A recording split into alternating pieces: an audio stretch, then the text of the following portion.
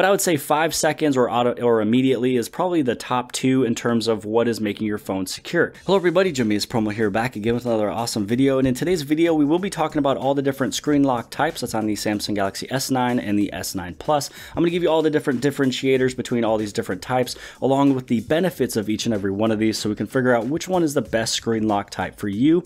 And also we will go through the different secure lock settings, which is some of the settings that goes along with the lock screen. Now first off, what was the steps I just took to go over inside of those settings to set up a lock screen? So you want to pull down the notifications panel, click on the settings icon, and you're going to look down where it says the lock screen and security. Now it takes you right over into the screen where I just was, and you can see here that mine is set up for PIN, intelligence scan, as well as fingerprints. So yes, you are able to set up more than one and also more than 2 different ways of getting in your phone, and you'll see what the benefits is of this in a little bit.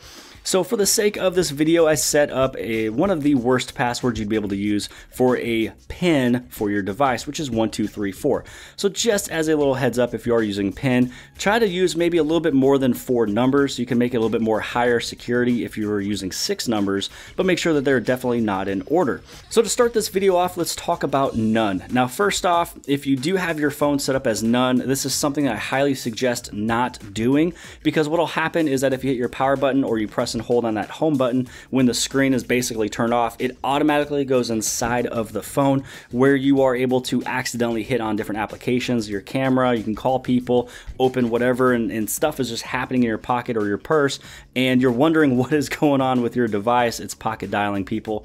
It could be because you have absolutely no type of lock screen on. Now, if you want to have nothing that is going on with no security, but there's a little bit of a screen before you get into your phone, then you can use an option as swipe. Now, right here, what's going on, you can see a pop-up mentioning that I have biometrics that is turned on, which right now I do have intelligence scan as well as fingerprints. Now, intelligence scan is using face recognition along with iris, and I also have my fingerprint set up. So what will happen is if I choose the option of swipe, it will actually delete all of my biometrics off the device. So if you found yourself where you just want to use swipe for maybe a couple hours or maybe a weekend, and then you notice that all your biometrics of your face and your iris scanning is all gone, nobody stole it, nobody took it, it just got deleted when you switched it to swipe. So this one is really for somebody who does not care about security. They don't care if anybody gets into the phone, but you care a little bit that you don't pocket dial anything or open up applications, and you just want to have a simple swipe. Now the next one is going to be pattern. So this one is a medium security. This is the one where you can put in a pattern even if you have set up, iris and things like that. It's a way to get into your phone if maybe you're wearing sunglasses and your iris is not being read, or maybe at your pool and you have fingerprints set up but your finger is all wet and pruny. Then it's a way that's the opposite way of getting in your phone is through the pattern. Now I'm more of a PIN guy. This one is a medium to high security, and you can make this thing as high a security as 16 digits. So if you're going through and you wanted to hit all these different numbers here, this is the maximum digits you're able to use is 16. Now I would definitely not do those numbers because they were basically numerical, and this is the worst one you'd be able to do right now, which is 1234, but that is how you'd be able to set up a PIN, and then anytime that you want to make a change to any of your lock screen types, that is the number that you do want to remember. Now again, if you want to heighten your security, you can use 6 or 8 different numbers. That's probably what I would suggest, and make sure again that it's not your birth date or anything like that, but it's a way that you'd be able to make this thing high security. Now the highest security outside of all of these will be password, because when it comes down to password, you're also able to use your letters. So you're able to do alphanumerical type of passwords, and so then this way, that is why this one is a high security that you'd be able to use on your phone. Now if you wanted to use something even higher security than a password, this is where you can use your biometrics. And so with biometrics, you have an option for the intelligence scan, the face, iris, and fingerprints. Now the ones that I would suggest is going to be intelligence scan. Now instead of going over into the lock screen type to set up your intelligence scan, you can actually just go right over here into biometrics, and you can click on that intelligence scan, and if you had a password or something that was turned on, now this is where you can either remove the data or you can add in a new face as well as iris. Now Now, because mine is already set up, I would have to remove mine first and then reset it back up. Now, I love Intelligent Scan because it's extremely fast, it's accurate, and it has a lot of high security because it's using your iris and facial recognition at the same time to unlock your device. Now, you have a couple different options down here, which is going to be the Intelligent Scan Unlock. So what this does right here is it unlocks your phone using combined face and iris scanning, which is just super cool and easy.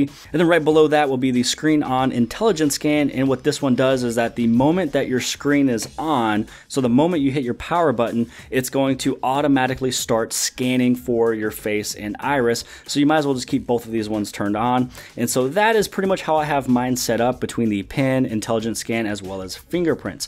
Now, if we go through it just one more time on the very top before we go over into the settings, do not choose the option of none.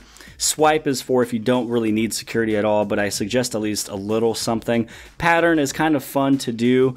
Pin is probably where it's at. Other than that, you do have your password, which is the highest security. So a lot of times if you have a business type of phone, they almost suggest or only allow you to have a password. So that sometimes is your only option.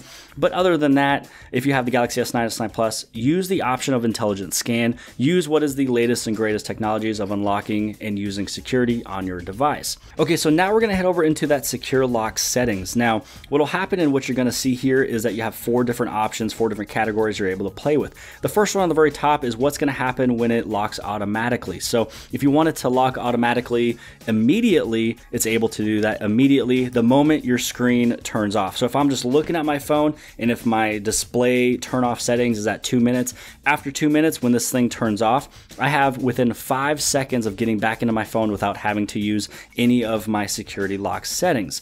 Now, if you want it to be immediately, you'd be able to do it immediately. Let's say maybe you're one of those people who always looks at your phone and then it times out, but then you want to get right back into it, then maybe you want to put it over to minute. But I would say 5 seconds or immediately is probably the top 2 in terms of what is making your phone secure.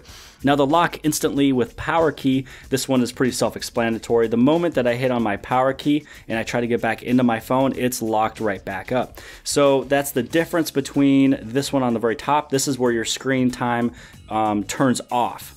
This one is if you hit your power key. And then you also have this option here, which is a auto factory reset. So if you know for a fact that you know your password, you're not gonna forget it, and you're also not going to input it 15 times incorrect, then you'd be able to turn this one on, because what will happen is if the auto factory reset is turned on and if you put in your password incorrect 15 times, it will automatically factory add a reset. So that's up to you if you want this one to be turned on. And then you also have the lock network and security. So pretty much this right here was all the different stuff I want to talk about in this video today, which is all the different screen lock types along with the settings. So make sure you stick tuned, because in a little bit I'm going to upload another video that's going to unlock another way of using a different screen lock type that is hidden inside of the device, and it's actually one of the coolest ways you'd be able to unlock your phone. So I hope that you guys have liked this video. If you guys did, please give this thing a huge thumbs up. Also, don't forget to hit on subscribe. You can hit that subscribe button right over here if you liked and appreciated, or at least learned one new thing about this phone. Outside of that, share this video with your friends and family and social media sites, and I'll see you guys later.